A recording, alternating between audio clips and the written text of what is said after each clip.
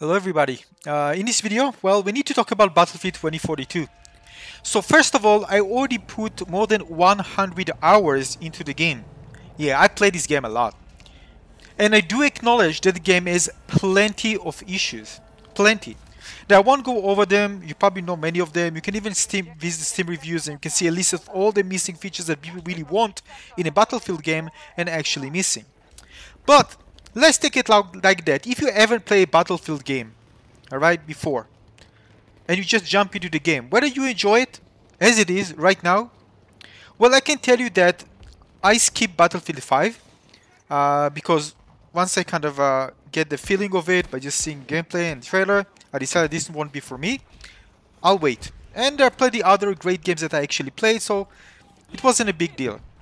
But the time actually that reached to Battlefield 2042 release, I was very into getting into Battlefield again. I really wanted to play Battlefield again, and there isn't anything like Battlefield out there. I wish there was an alternative, otherwise I probably would consider the options. But there isn't. There isn't something that brings you such an amazing sandbox first-person shooter experience, and this is exactly the reason I'm playing the game. Now, I played this Battlefield since Battlefield 2. My favorite is Battlefield 3 and Battlefield 1. So I can tell you what for me are the main issues with Battlefield. Now, first of all, when it comes to balance, you immediately feel balance, and this related also to, of course, the map size. I mostly play Breakout and the official maps. The reason for this is because Conquest on a large map is absolutely a disaster. Most of the time, what you're going to do is just run. Spend time moving from one place to the other. Sometimes die, you need to run again. This is absolutely catastrophe playing this game mode on a large map. The reason I choose to play Breakthrough is because Breakthrough actually enforces team play. You all move in a single line. There's a choke point, different areas with choke points, set two or three areas that you need to capture and move on to the next one. Although the map is very large, you are actually restricted to only part of it.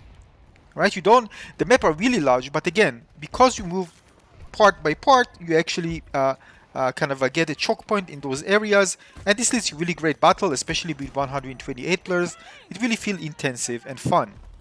So the reason you see me actually posting great videos, I really enjoy it, is because I'm actually focusing on really a certain game mode that I enjoy playing. And even then, not all of the maps I actually enjoy playing. The one with the snow, I think is a disaster, absolutely a disaster.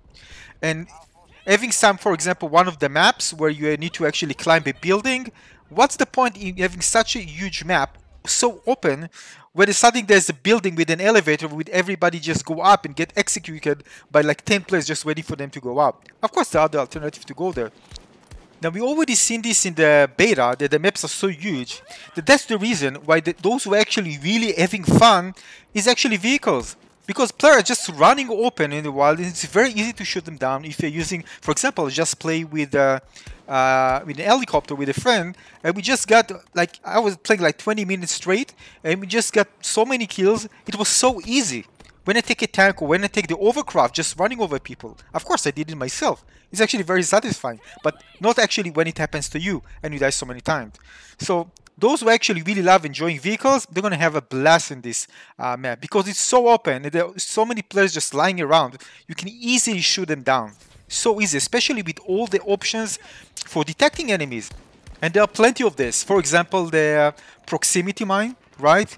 If you play Pike, you have the EMGX scanner.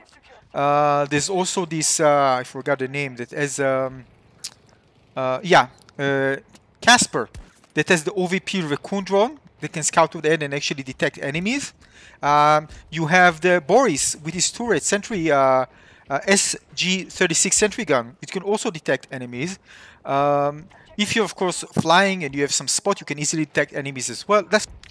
Basically, there are plenty of ways to actually spot you. This means that the map is so open, somebody would get you, and usually you're spotted. Basically, I never feel safe. That's why you always need to be on the move.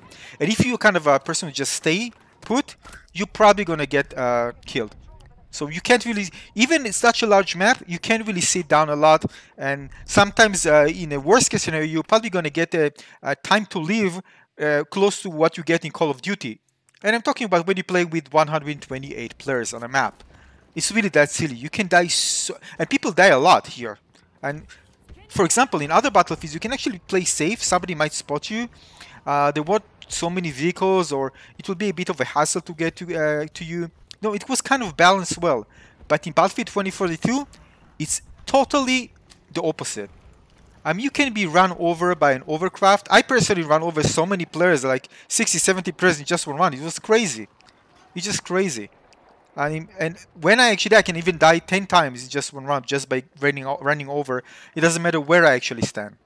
And talking about the overcraft, of course, we know that the overcraft is very tanky, move very fast, so it's very easy to take it down. Of course, this will be taken care of. It's always we already know it's going to be nerfed. Maybe by the time we actually see this video, it's already nerfed. But the thing is that the balance of this game is just a catastrophe. Now let's talk about bugs, right? When people say bugs, well, of course, every game has bugs. But this is very annoying. The happens so relatively so frequently, where you're stuck in a game, where you can't revive, when you actually die, you can't actually do anything, you can't even redeploy. The many issues that are just annoying and happen quite frequently, that just kind of breaks the game, basically. And it happens. Even more than actually you want it. It's actually become annoying because it happens so frequently. When I get out of the game, getting inside, I get to an infinite game that never ends. I try getting out, getting again, same thing. Getting out, getting in, same thing. Now, these type of things will be, of course, reported, especially when so many players are playing the game. This will probably be addressed, and we already know that some of these things, especially what I actually mentioned now, will be addressed in our upcoming patch. Now, I have to tell you that, oh boy, I love the close quarter maps when they introduced in Battlefield 3. Always, it was such an amazing DLC. And also enjoy, by the way, playing Metro. I know many of you don't like it, but I enjoyed it. It was fun. I like the 3 lanes, we need to push, and if you push, you can actually put a beacon. It was really, really fun and kind of turning out the battlefield. However, there's no close quarter here. If you want, you need to go to Portal, and then there are some game modes where you actually can play different game modes that are kind of modified, and you can get small maps, and it's fun. Although, as I mentioned, there's still kind of as of the time of making this video, they disable XP and all the other stuff, so it's kind of annoying. But I really want the official maps getting not in Portal, official close quarter shrink areas on current maps being used as close quarter maps. You can use it without actually going to Portal, but there isn't. I need to go to Portal for that. When you go to Portal, you actually see, by the way, a browse server section, but there, sometimes I found a good server, actually to favorites. I come back, it's not there anymore. Something is wrong in the server browser. It doesn't feel as static as other servers, hosted servers were in Battlefield 3 and Battlefield 4. Something is wrong there. It just feels that I'm not even going to spend time, investing in one server that I actually enjoy playing with, because the next day it's just gone. And I wish there were like feature server available, but of something official. Anyway, it's a complete mess, and this is something that can be nice, by the way, once it's implemented well, because modified servers can be nice. You can actually focus on certain smaller maps if you want to play close quarters, but just modifying some aspect of the game and actually serving this as just as a feature custom server for players to enjoy. I actually found one server that actually have many small maps, close quarter maps, and it's actually fun. But I do want close quarter maps specifically designed for close quarter combat for Battlefield 2042 official maps.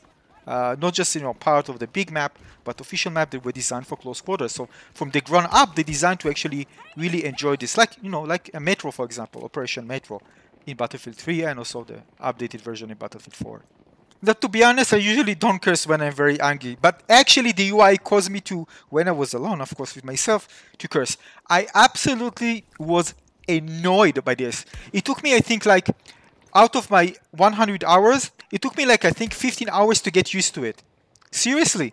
What should be the most intuitive thing? Absolutely a disaster. Now, if you already know this, we need to go back and using the circle button to go back to the main menu, which also show you Warfare, Hot Zone, and Portal. And if you want to custom your character, you need to go to all out warfare because this option is not available for you on the other modes. The hierarchy of the UI is absolutely horrendous. And aside from that, using the buttons it just felt completely off. I always make mistakes. It just feel like there's so many ways to actually improve it and make it simple. But instead of making it simple, they make it just a terrible experience. I never had such a bad experience in navigating through menus and customizing things as I had with this one. I always make mistakes with the buttons and stuff because it's designed so bad. Now let's talk about performance. First of all, when I tried the beta on the PC, I already knew, by the way, that there's going to be lots of troubles. I already knew, I already saw the issues, and I know it's not going to be solved when the game is released. People who say it's just the beta, just in the completely denial. They don't understand. Of course it won't be solved. Like, I want a month before release. Come on. The thing is that the performance was terrible. So terrible that I knew there's no chance that this game will run well, especially after reading all the other comments that people posted on one of my videos when it comes to performance, that having so many issues. I knew from that point on that's the only way that I can get good performance is actually choosing a console. Why? Because a console has fixed hardware. It's very easy to actually optimize games for it compared to one that is saturated across many different devices with different type of hardware and combination of hardware.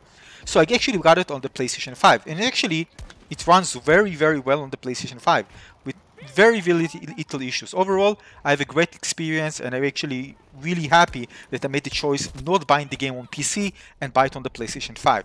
So, but I'm saying in general, there are plenty of optimization issues that people experience. I'm talking about people who playing this game with a high-end rig with 3080, and still getting really crappy frame rates. That's how bad the optimization is. But again, I'm playing on the PlayStation 5. It runs amazingly well. So I'm actually happy that I made the decision not getting on the PC and getting it on the PlayStation 5. Still, it's a problem. Now the other thing is the monetization priority, and we definitely can see that this game was designed more for making money than actually offer really great gameplay experience. You can actually, it's very, very clear. The option to have these special lists, it probably release more, the battle pass and all this thing. Fortnite is to blame, by the way, guys. Businesses see Fortnite's success, how it actually works. They see Battle Royale, all this is trending right now, and they try to kind of mix and match the best of these and they create. That's why actually Battlefield 2042 looks like now. Kind of a Battle Royale mixed with the Fortnite type of progression and monetization practices, and that's why you see this really a game that really doesn't know what it wants to be. It just tries to copy that from other games, hopefully to make sure that it will earn enough money. Hopefully these tricks will actually work in Battlefield 22 so they can be very profitable for the company. It's a mishmash of so many things that actually they need to actually overrun so many of the things and remove some features from the previous Battlefields that won't actually kind of contradict what actually this game wants to achieve in terms of monetization. That's why the game looks like that. Looks like nothing like Battlefield and more like kind of a Fortnite type of Battle Royale mix and with Battlefield stuff. That's how it looks like. And this is the result.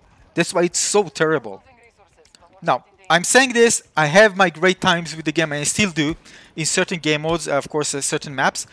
But the thing is that, as a sandbox first-person shooter, it's still a great experience. You need to understand, there's anything like that in like Battlefield right now in the market. I wish there was. It's so much fun. For example, when I played yesterday with a friend, we jump into alley, we just wipe everything. Visuals, by the way, are great in this game. I really like the combat. Of course, as I told you, balance is completely off. But again, this can be fixed. But overall, the feeling, the atmosphere, the music, all these visual effects, everything, just seeing the planes kind of crash in the sky, the explosions, it just feels amazing. So this part is actually not something that was taken out. It's actually something that was always there, and it still is here. All right, it still is here. This kind of a feeling, that the vibe that you get when you get into a battlefield, so many things are going on. You actually feel like in a war. It's so intensive.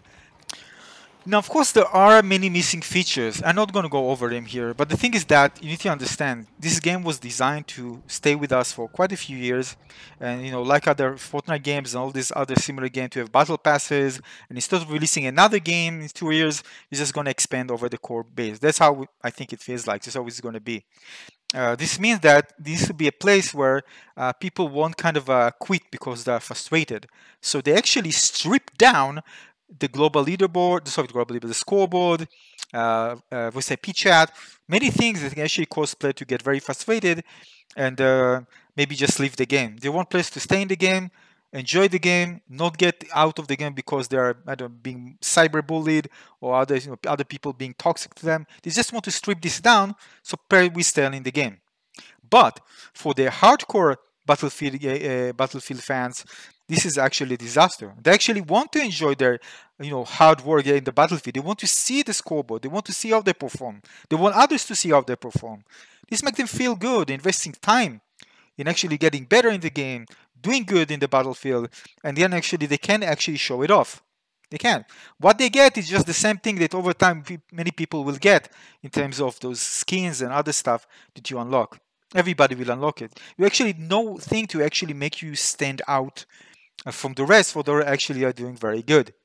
That's it. I mean, there's also, of course, the play card, which you can use. There actually some things you can actually show up. But again, this is not enough for players. They really want to see performance metrics show off the performance metrics, and it's kind of stripped down to them.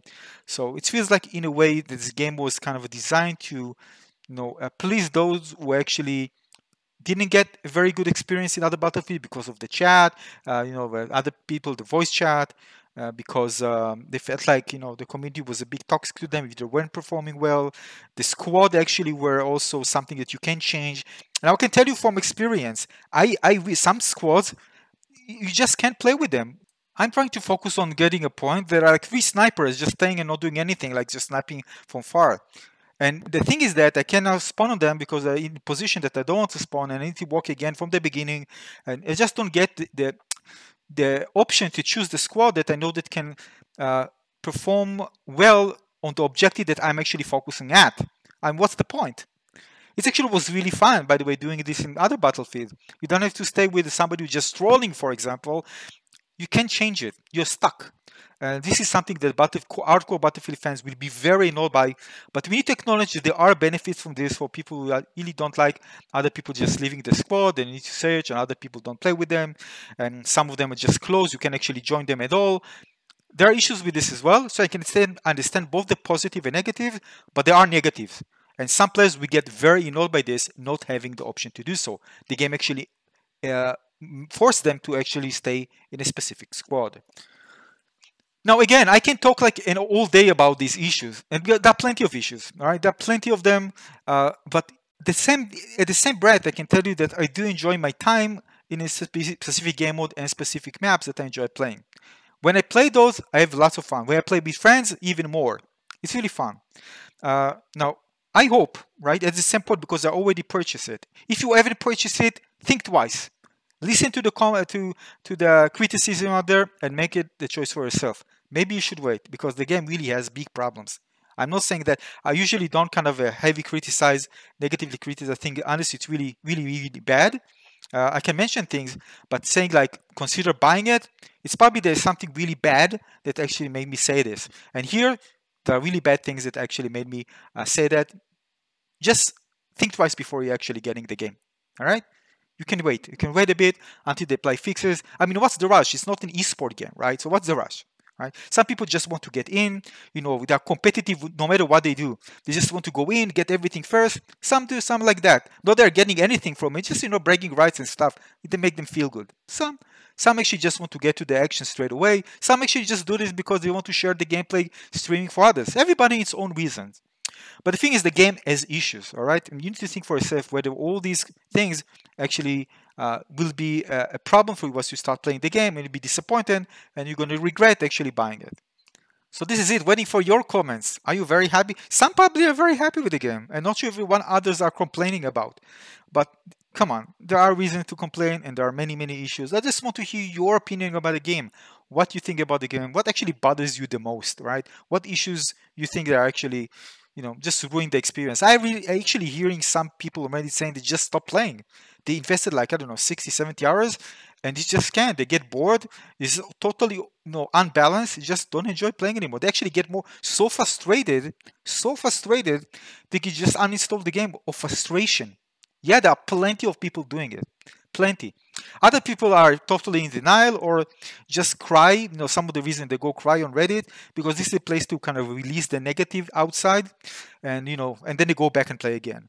But the thing is that it will actually not solve the problem, even though that's temporarily. It's kind of like taking a pill, right? You feel you feel the headache, but the problem still exists, and then you go back, you get it again. It doesn't solve the issues. The thing is that for me, I just know what to focus on. That feeling I enjoy, the one that I don't enjoy, I don't focus on. Hopefully it will get better. If it doesn't get better, plenty other games to play. And if I feel like stopping, I can stop. All right. If I actually think that I'm spending too much money, in general, by the way, I think that I will play this for a long time. So I think it's well invested. So I don't, I have no big issues with this. I have big issue with the game, but it's too late for now. What can I do, right? I can't change it right now. Maybe in the next Battlefield game, we'll think twice. This is it. Waiting for your comments below. Consider subscribing to my channel. Give this one a little like. And I'll see you soon for the next video. If you agree, disagree, again, in the comment section below. Thanks for watching. Cheers.